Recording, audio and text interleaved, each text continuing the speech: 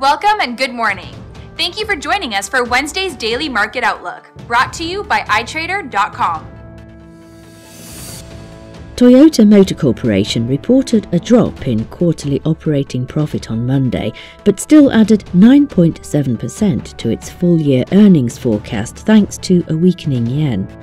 The promised policy trifecta of the Trump administration should push the US economy higher if passed, but a stall may not mean doom for markets, economist Jurian Timmer said Monday. US stocks were little changed on Monday amid a lack of major catalysts and uncertainty over President Donald Trump's policies. The dollar-loonie pair settles near the key support 1.2985.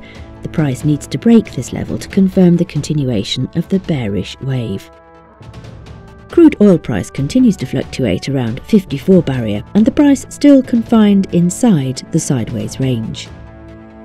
Gold price shows tight trading, settling around 1220, noticing that stochastic shows overbought signals.